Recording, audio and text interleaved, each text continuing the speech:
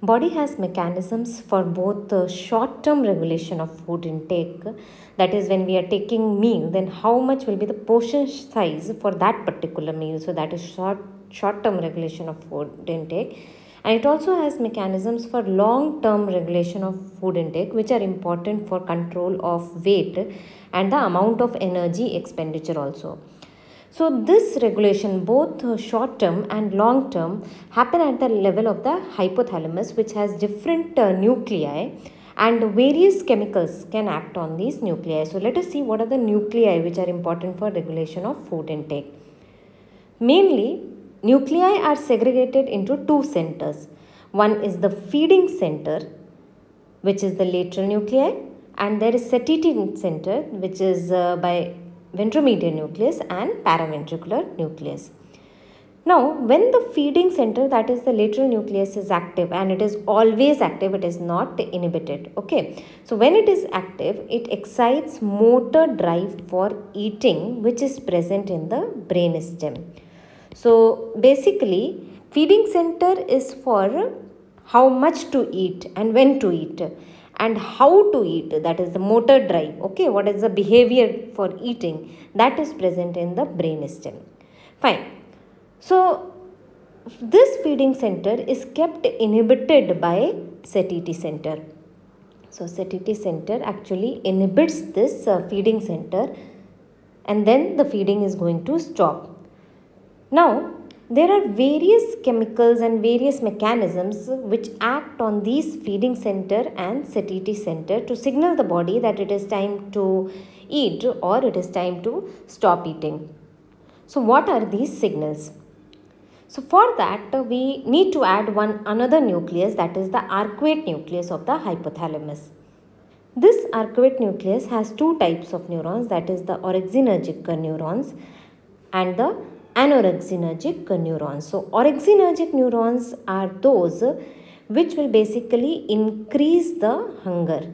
Okay, and anorexinergic neurons are those which will produce satiety or they will decrease the hunger. So in anorexic neurons we have POMC neurons, that is pro-opiomelanocortin neurons, which release alpha MSH, which act on melanocortin receptors which are present on the neurons in the satiety center, and it actually stimulates these neurons, because of which satiety center is able to inhibit the feeding center. So it is due to the activation of these neurons that satiety center keeps inhibiting the feeding center. On the other hand, the orexinergic neurons are AGRP and NPY neurons, which actually inhibit melanocortin receptor, and because of this satiety center will be inhibited and it will not be able to inhibit the feeding center, causing increase in the eating behavior. So that was all about the various nuclei which are present. Fine, but now the point is that when these orexinergic neurons and when these anorexinergic neurons will be activated. So as in the beginning I told you that there is both short term and long term regulation of food intake. So there should be signals which come in short term as well as there should be signals which come in long term, isn't it? So short term, that means when we are eating food, that time when we are filled, there should be signals which activate these anorexinergic neurons. Yes, there are signals. When we are eating food, then there are certain GI hormones which are released, and these GI hormones include PYY, then there is GLP, which actually increase the activity of these POMC neurons, right? And that will cause the anorexia, right? So stoppage of feeding will occur because of these neurons, and also CCK is also there.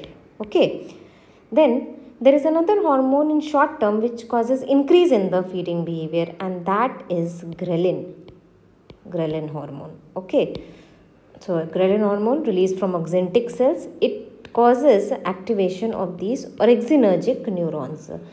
So that is the short term control of food intake by GI hormones. But when we eat and the food is absorbed, that also determines the activation of these neurons, and there are various theories for that. there is glucostatic theory. Glucostatic theory.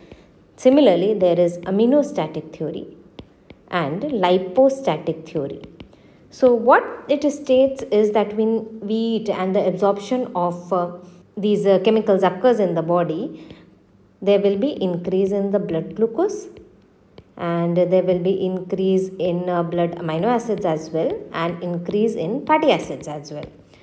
Now these glucose, amino acid and fatty acids actually increase the firing of neurons in the satiety center, and that too of the ventromedial nucleus. Okay, so they increase the firing of neurons in the satiety center. Obviously it will cause the decreased activity of the neurons in the feeding center. So that is another aspect, that how regulation of food intake is occurring by GI hormones and by absorption of the carbohydrates, amino acids and fatty acids after the food intake. Now another method is long-term regulation of food intake, and that is determined by the energy reserves of the body.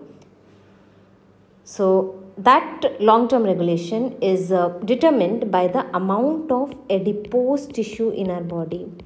Actually, adipose tissue, previously it was thought that it is a inert tissue in our body.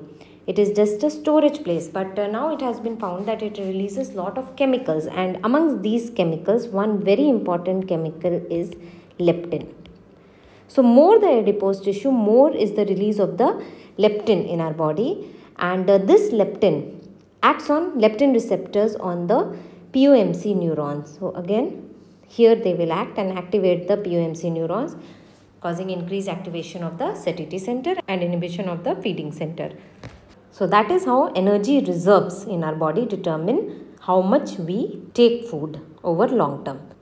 And one more thing which we have not discussed till now, and maybe it is little bit beyond this regulation of food intake, but we should know that this reserves also determine that how much there will be energy expenditure, because the activation of these POMC neurons in hypothalamus not only leads to inhibition of the feeding center, but there are certain other aspects also which occur. Actually what this does is, let me change the color, this POMC, it causes activation of the sympathetic nervous system, and when sympathetic nervous system activation occurs, there is increase in the metabolic rate, and increase in metabolic rate causes increase in the energy production, so that the loss of the energy also continues if energy reserves in our body are too high. Plus it also causes decrease in insulin secretion, and as we know that insulin is basically a hormone which is important for storing the fuel substrates, isn't it? So if insulin secretion decreases, then the storage of the fuel is also going to decrease. And it may also be responsible for actually insulin resistance, so that whatever insulin is there, it is not able to act and the storage of the fuels is reduced. So that's how the regulation of food intake in our body occurs. Short-term regulation by GI hormones are there, and glucostatic, aminostatic and lipostatic theories explain how the various fuels inhibit the food intake. Then long-term food intake is determined by the amount of the fuel reserve in our body, that is the adipose tissue, which secretes various chemicals, one of the very important ones being leptin. Thanks for watching the video. If you liked it, do press the like button, share the video with others, and don't forget to subscribe to the channel Physiology Open. Thank you.